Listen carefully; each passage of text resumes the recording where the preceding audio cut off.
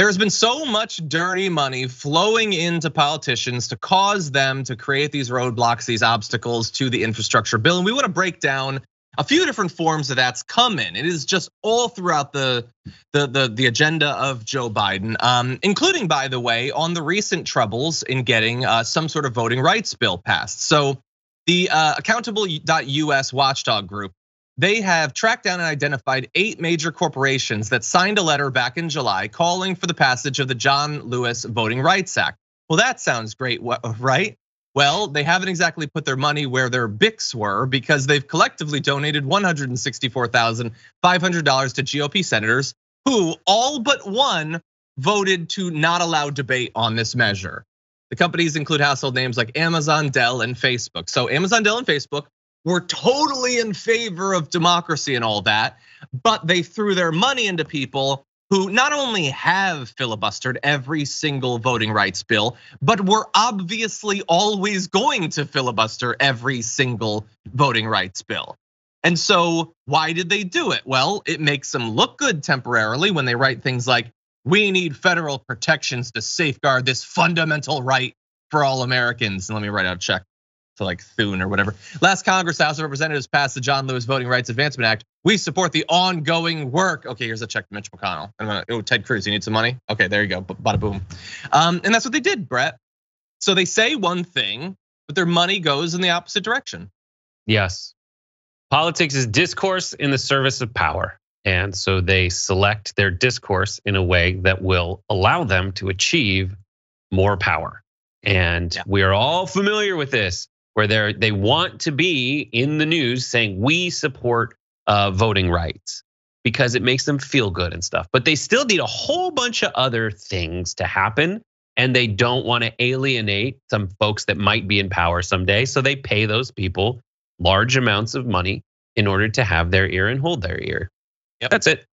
And most of these companies are fine with any kind of lip service, and most politicians are happy with giving lip service to the American people and making them feel like their best interests are being held near and dear. And in all fairness, most politicians right now, when we look at the bipartisan infrastructure bill and specifically also the budget bill, like 96% of Democrats are for all the things we've listed.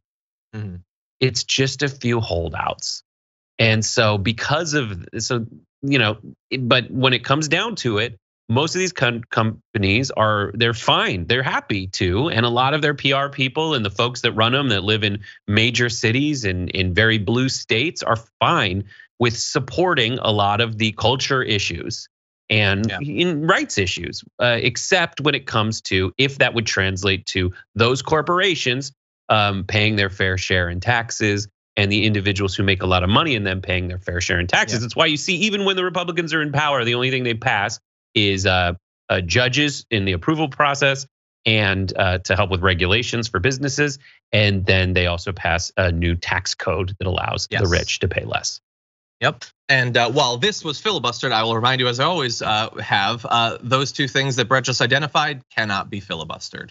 Both of them can be, well, there's a carve out for judges and they can fit in their tax cuts into reconciliation. So when you are told to fear what the right wing would do with no filibuster, understand that they already don't have a filibuster for the only things they care about.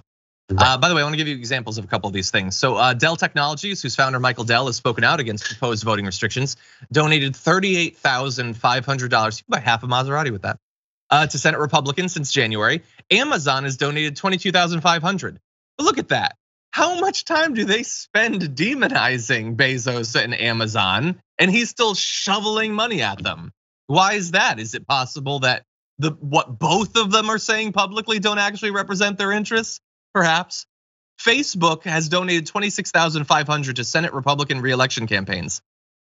How is that legal at Facebook?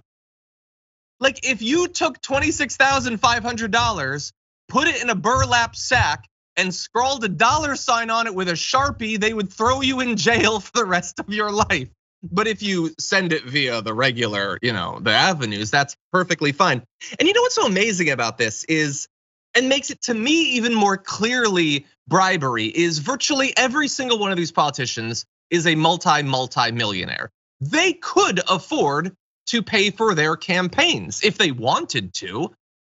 They don't have to when they're given the money anyway. It takes the place of the money they'd have to spend. I mean, we expect if you run for state representative, you're gonna be taking out loans. You're gonna be asking your family, your money, the money of your social circle is gonna go into that. But instead they get it replaced by others, but you shouldn't call it a bribe. Facebook didn't hand over that money to protect themselves or their interests to stop tax cuts or stop tax increases from happening. Amazon has no interest economically in this. They just love democracy and want to be a part of the process. But we stupidly, as a people, allow this to happen. We are totally fine with bribes like this that are having obvious effects on the passage of certain types of legislation and the blocking of others. Yep. There is other corruption as well, by the way. Senator Kyrsten Sinema, I saw this tweet going around. This is a fun one. Collecting money from firms opposed to Democrats' major labor bill. Again, collecting money, not being bribed. But anyway, a lot of the MLM, was it multi-level marketing? Multi-level marketing, right? Those companies are very much invested in this whole process. So the Political Action Committee associated with Altacor, the parent entity of the health, home, and beauty company Amway, gave $2,500 to Kyrsten Sinema back in late June, as did the PAC for Isagenix, I think it is, an Arizona-based business that sells nutrition, wellness, and personal care products. By the way, my producer makes a note that Altacor is actually owned by the DeVos family. That's a nice little crossover. That's a bold crossover hit.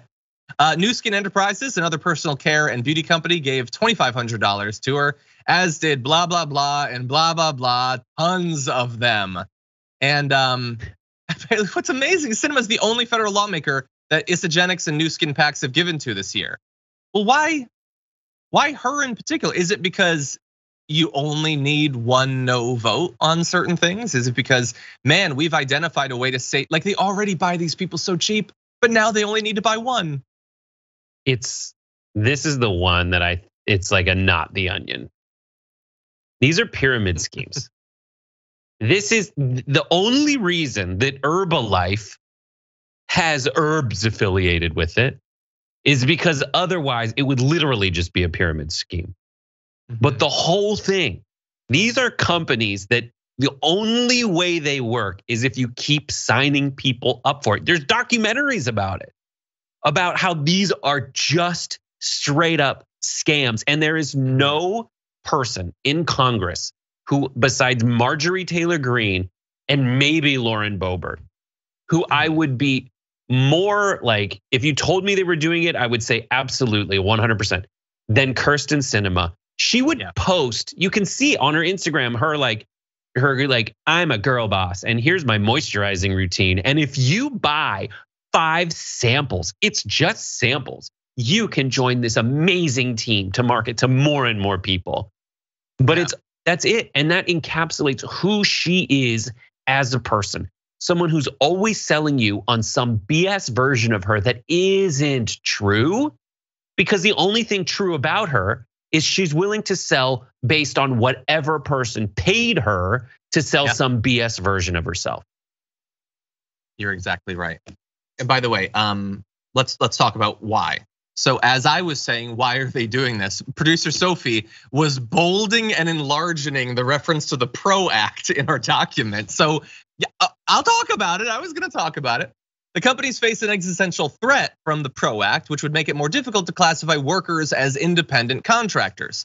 According to one industry source, the bill has become the driving issue since Democrats took control of the White House and both chambers of Congress, and Sinema is one of, if not the only, Democratic allies in the Senate. So what's interesting about that is generally when you think about the PRO Act and the opposition to these sorts of pieces of legislation, trying to make sure that you can keep independent contractors as part of your business model, you think of things like Uber, Lyft, Grubhub, all those sorts of things. But apparently it's actually pretty big in these MLM people as well. I mean, they are functionally employees for these companies, but they're also pitched as being independent entrepreneurs, even though they're all working for this one company. So sure, why wouldn't they throw some of the the huge amounts of money that they have into this? And it's so, like, think about it. We're not talking about millions of dollars. They're giving $2,500. That's it. There's a few of them, sure. That's nothing. That's like no money whatsoever. But you don't think that that's enough to get Kyrsten Sinema to do what you want? Dude, there's nothing more telling than the fact that what she does, what she teaches at Arizona State University is fundraising. It's fundraising. That's it. Yeah. She's a fundraiser and she goes where the money is because it funds whatever operation she's into. Period. Yeah. Crazy. From her Instagram, you get the impression she's a fundraiser. Oh, I've got a ring and I'm drinking wine and everything. But no, it's mostly the funds at the end of the day. Okay, we're gonna take our second. Yes to rosé, no to your wages. Anyway.